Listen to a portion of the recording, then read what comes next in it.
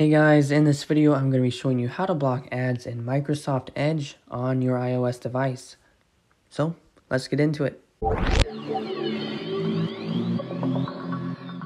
So I have Microsoft Edge opened up on my device, and as you may know, Microsoft Edge has a built-in ad blockers for easy ad blocking, which is pretty cool. Not all browsers have that, so that's awesome. Maybe you forgot how to turn this off or on. Maybe you skipped turning it on in the sign-up process, but whatever the case, I'm going to be showing you how to turn it on and turn it off, and I'll be testing it to see how well it is before and after. So first of all, I'm going to see what it's like before, and here we are at 9to5mac.com, which has ads. As you can see, the top is trying to show one. So to give you a perspective of what it's like before turning the ad blocker on, here's another ad right here, one right here, another one. So there are ads, of course, like normal, without having the ad blocker on.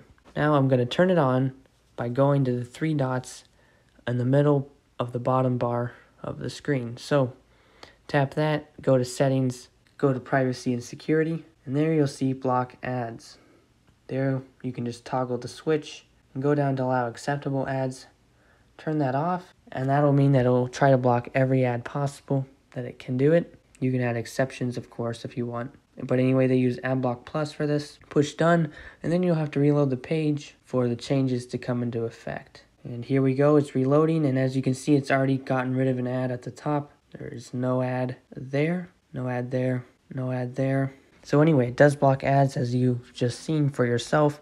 It works pretty well. It'd be cool if they could get rid of these white bars that are placeholders, but anyway, it does the job. It blocks the ads, and it's built in, so that's awesome. Some browsers you have to get an app or maybe even an extension, depending on the device or browser. But with this, it's built in, which is pretty cool. Good job, Microsoft. Good job, AdBlock Plus. Anyway, it's a great feature. So if you found this video helpful, please leave it a like. It would mean a lot. Comment any questions, and subscribe if you found this helpful. That would also mean a lot. Thank you guys so much for watching.